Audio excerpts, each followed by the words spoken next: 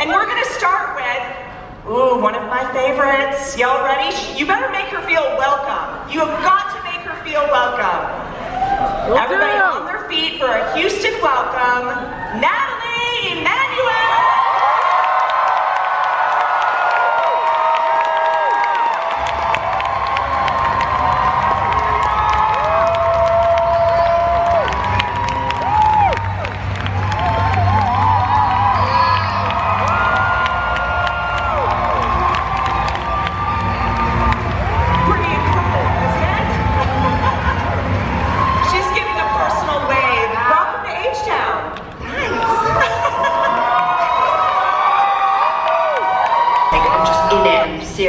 I'm like, if you start laughing, I'm gonna laugh. Like, I'm not that strong, and that's just who I am. I'm sorry.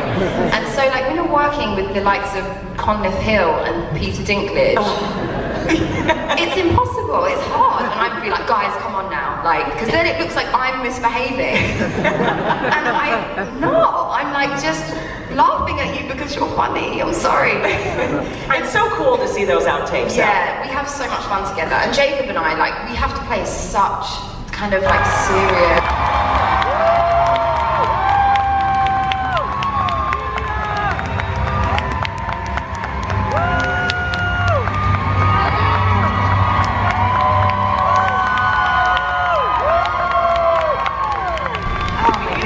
I think it's a long journey to find your voice.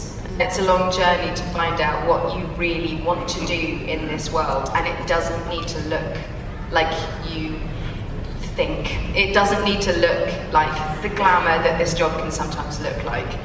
But I think patience, true patience and self-belief is what hopefully we'll get, especially speaking to actors who are looking for that window of opportunity, because it will come if you believe in what you're doing. But I really think that that patience and holding on is definitely been my journey, for sure. Yeah, absolutely. It's a long journey, it's a long haul, and I always think about the sort of image of like treading water. Like, you'll stay above as long as you keep keep going. You have to keep kicking your legs, and you know, because eventually, like, they're giggling because you can't see what you. You do all the actions of like very serious, but actually you're doing like a ludicrous lyrics. And Jacob's like standing next to me being like, you're making me laugh. Can we get a taste? Do we get a little something? I'm sorry, I feel like I put you in a spot right now. Sorry about that. I don't want to leave, so I've got to no. What is your fantasy? I can't continue. That's the only vaguely PG version of that rap. It's a ludicrous rap. Okay, so we love that you fly on the dragon. And of all of the people on the set, it's the cast that aren't really allowed to not be there because they need to point cameras at us and fight and what have you. So for us to like leave set is like a thing. Yeah. Right? So but you shut down the whole production. Oh yeah, they're like, well, we have to wait. Or like lunch, they're like, could you hold on till 6? Just because we really need to keep going. You're like, no. Yeah, because you can't eat in corsets. Oh no, you cannot. I wasn't as corset as you, to be fair. Oh my god, some of those armours were really like intense. Yeah. Season 8, she just went like next level with the corsets. That's exhausting just thinking about it. You know? So yeah, I was incredibly unemployed when I got going. Me too, sister. Me too. Yeah. And now, I mean, looking back at that moment and where it is today, what have you learned? Have you changed at all, do you think, as a person? Completely. Yeah. I mean, I think you can only change so much. I think the who I am is the same, but now my entire world is different. Right. Yeah. Everything's changed, and I think it's an extraordinary thing. And I don't know whether it's just because it's been, essentially a decade of life that's been lived. So a huge amount of real life things have happened in that time to kind of change me. But I just feel like I have found a voice that I didn't really even know was possible 10 years ago to be able to have. And that's been the most remarkable part of this journey. It's been that. Absolutely.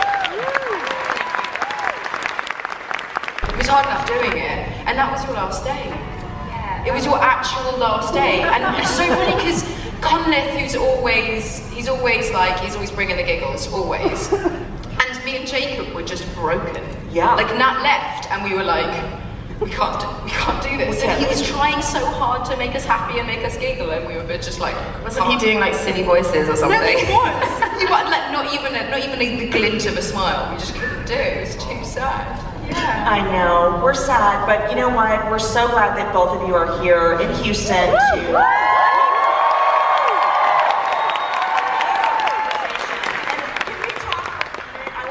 To give your input on this one. We talk a minute about High Valyrian, the language, right? Because who knows when you make a mistake? I mean, I think there's probably somebody out there that does, but really, David J. Peterson. Yes.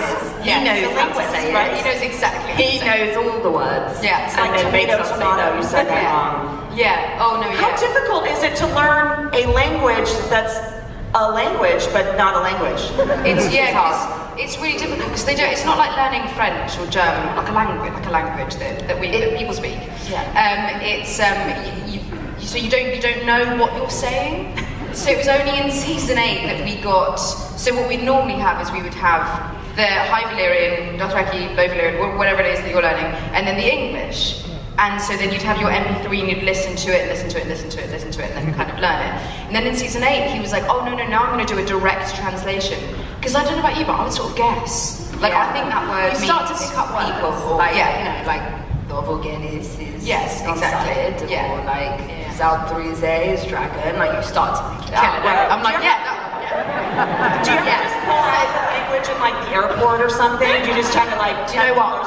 I am no word of a lie. Like early on, like before, like early on, I was in a bar once, and this guy would not leave me alone. He wouldn't leave me alone, and I was like, oh no, thank you. And then he didn't take my. So I started speaking. I just started making it up, and he was like, so, and I was like, no English, sorry. And then he walked up to me. I just pretended I couldn't speak English, but I don't speak any other languages. I was like, Valyrian, go, learn it. Happened like one time, like many years ago.